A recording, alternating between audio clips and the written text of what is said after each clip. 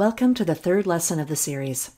This lesson covers the topic Managing the API Gateway.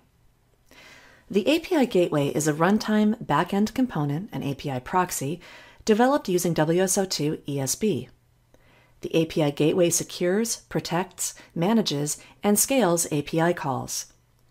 It intercepts API requests, applies policies such as throttling and security using handlers, and manages API statistics. Upon validation of a policy, the gateway passes web service calls to the actual backend. If the service call is a token request, the gateway passes it directly to the key manager. When the API manager is running, you can access the gateway using the Management Console URL. You can analyze and view statistics related to API invocations in the API manager using the WSO2 Data Analytics Server or Google Analytics. Though the API Manager Gateway includes the WSO2 ESB, it is not recommended to use the gateway for ESB-specific tasks, but to only use it for gateway functionality related to API invocations. For example, if you want to call external services like SAP, use a separate ESB cluster for that. When a request comes to the API Gateway, it first extracts the access token and validates it against the key management server, and then applies the quality of service policy. Next, custom extensions that are defined are applied. If Data Analytics Server is configured, statistics will be published. The API Invoker is the user role that uses the API Gateway. When an API call hits the API Gateway, the gateway carries out security checks to verify if the token is valid. During these verifications, the API Gateway extracts parameters such as the access token, API name, and API version that are passed onto it. Since the entire load of traffic to APIs goes through the API Gateway, this verification process needs to be fast and efficient in order to prevent overhead and delays. The API Manager uses caching for this purpose, where the validation information is cached with the access token, API name and version, and the cache is stored in either the API Gateway or the Key Manager server. There are a number of different types of caching used by API Manager. The API Gateway cache, which caches keys at the gateway, the Resource cache, which caches HTTP calls, the Key Manager cache, which caches keys at the Key Manager, the Response cache, which caches backend responses, and the API Store cache, which caches the store content, for example, the last 5 APIs. Validation information caching at the API Gateway level. When caching is enabled at the gateway and a request hits the gateway, it first populates the cache entry for a given token. If a cache entry does not exist in the cache, it calls the Key Manager server. This process is carried out using web service calls. Once the Key Manager server returns the validation information, it gets stored in the gateway. Because the API Gateway issues a web service call to the Key Manager server only if it does not have a cache entry, this method reduces the number of web service calls to the Key Manager server. As a result of this, it is faster than the alternative method. Validation information caching at the Key Manager level. In this method, the cache is maintained at the Key Manager's server rather than the API Gateway. As a result, for each and every API call that hits the API Gateway, the gateway issues a web service call to the Key Manager server. If the cache entry is available in the Key Manager server, it is returned to the gateway. If not, the database will be checked for the validity of the token. This method has a lower performance compared to the earlier one, but the advantage of this method over the other is that we do not have to store any security-related information at the gateway.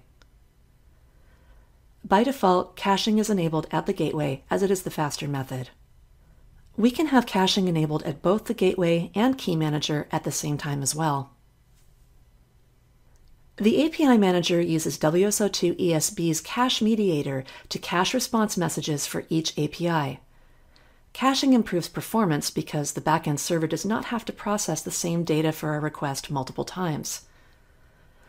To offset the risk of obsolete data in the cache, you can set an appropriate timeout period. You can enable response caching when creating a new API or editing an existing one using the API Publisher UI. Go to the API Publisher and click the Add API menu to create a new API, or the edit link associated with an existing API. Then, navigate to the Manage tab where you find the response caching section. You can set it to Enabled and give it timeout value. This enables the default response caching settings. Throttling allows you to limit the number of hits to an API during a given period of time. Every API has a set of built-in handlers that will be executed for each API request. Throttling is used typically in cases such as the following: to make an API, application, or a resource available to a consumer at different levels of service, usually for monetization purposes, protecting APIs from common types of security attacks, including denial of service, regulating traffic according to infrastructure availability. There are 4 different levels of throttling: API level, application level, resource level, and IP level. When the API level throttling is selected, the subscriber is granted a maximum number of requests to the API according to the tiers the subscriber selects. Application level throttling is defined at the time an application is created in the API store. An application is available to a consumer at different levels of service. For example, if you have infrastructure limitations in facilitating more than a certain number of requests to an application at a time, the throttling tiers can be set accordingly so that the application can have a maximum number of requests within a defined time. An API is made up of one or more resources. Each resource handles a particular type of request and is analogous to a method or function in a larger API.